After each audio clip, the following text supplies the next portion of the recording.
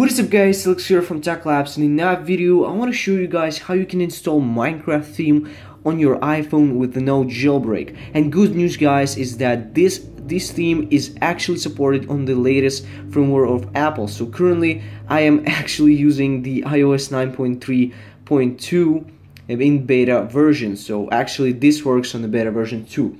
So without any further ado, let's get straight into it. Alright guys, so it's pretty easy to install this thing. You just head out to the website. It is called the iosemulatorspot.com. I'm gonna have this link for in description, so don't worry about that. You don't have to put this whole website in your search menu here. So after you go to this website, you actually see this kind of a menu. It's called Select a Page. Then you click on that and you select a themes section here. Alright, so click done. And it's gonna go to some theme section here, and you have a couple of themes here: the Minecraft, then the some kind of an Apple Watch one, the Microsoft, and the standard one. Alright, so in this case we are installing the Minecraft theme, so we're gonna click on that and install this theme. So here we have a button install, so you just click on install, and then it's gonna ask you to install some kind of a certificate here, so you click install, and then you actually type in your password. Let me just do it for myself. Alright, so there was the password, and then you click install, then install again, and yeah, so it's done guys. Then you are able to select a wallpaper, so go here, oh no, yeah, here on this wallpaper here, hyperlink, and you can actually save this wallpaper here to your photos. And then, oh well, yeah, okay, and then you can go to your settings, and then you put a new wallpaper for yourself. So here I have already, but you just select it from your photos. There was this wallpaper. You can actually change it to any other if you want to.